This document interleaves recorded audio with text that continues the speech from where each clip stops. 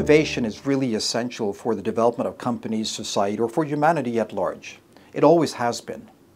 When I think about innovation, I think about it at multiple levels. There's the type of innovation that perhaps most people think about, which is the step change development of some new way of developing a product or performing a service.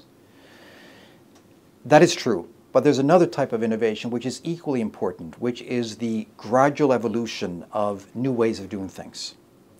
And only if we continuously challenge the way we do things on a day-to-day basis will we see further competitiveness in companies or in society. Europe really isn't driving the innovation agenda as hard as it should, and as a result, the competitiveness of Europe has been falling behind. And this is not because we don't have the right capabilities in the human talent that we have in Europe. On the contrary, we have a highly educated workforce. If we could harness the capabilities of all these individuals in a different way, make sure that we have the appropriate funding, make sure we have the appropriate incentive systems around them, we would see a lot of very positive things come out of the innovation agenda in Europe. Innovation is an essential component of any company's success for sure.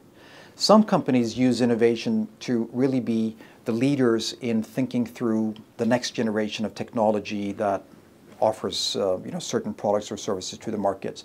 Whereas other companies have a different ability to innovate, which is perhaps more being a fast follower to what has already been developed elsewhere and proven.